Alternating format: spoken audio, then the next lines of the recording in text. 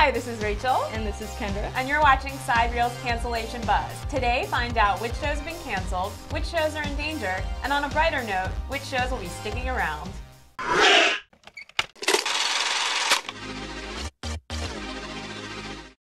So first, for the bad news, our official cancellations include The Whole Truth, which was the ABC legal drama this season, and it didn't do so hot, and it just kind of blended into the rest of the legal dramas, so that one will be cut.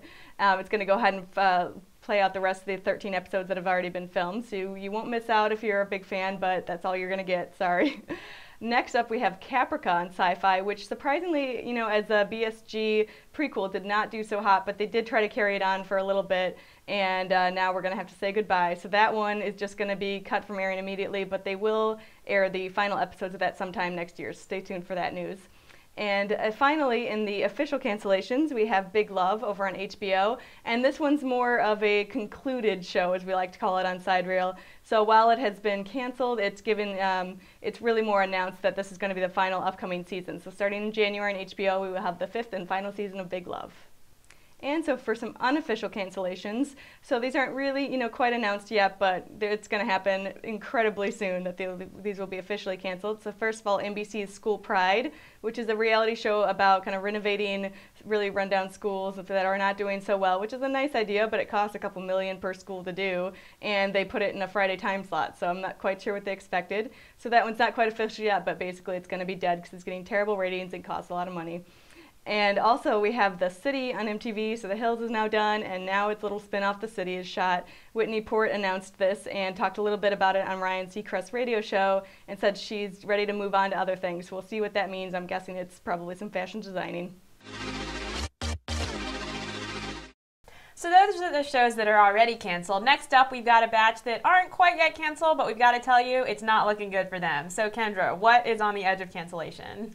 First of all, Rubicon, which is on AMC, and this one really, we're kind of assuming it was going to get canceled right away just from watching the advertisements when it said, oh my goodness, it's on AMC, just like Mad Men and Breaking Bad that you've loved, now Rubicon. So they pretty much were entirely relying on their other programming just for this one to be good, so not so hot, and then the show ended up being rather boring.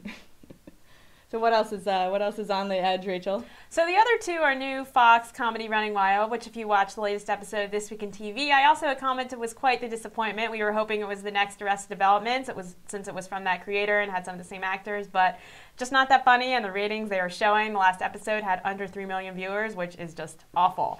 And then finally Medium over on CBS. CBS recently cut the episode order of that show from a full season of 22 to just 13. So that is never a good sign, and we're thinking that that 13th episode will be the last one forever.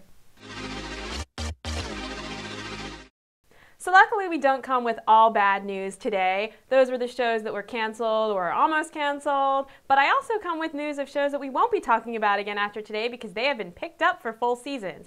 So first up, CBS renewed all their new fall shows. That includes Hawaii Five-0, Shit My Dad Says, Mike and Molly, Blue Bloods, and The Defenders. The CW also renewed both of their new fall shows, Hellcats and Nikita. We had already mentioned that Fox was the first network to renew one of their new fall shows, which is Raising Hope. Also over on ABC, No Ordinary Family and Better With You have been picked up for full seasons.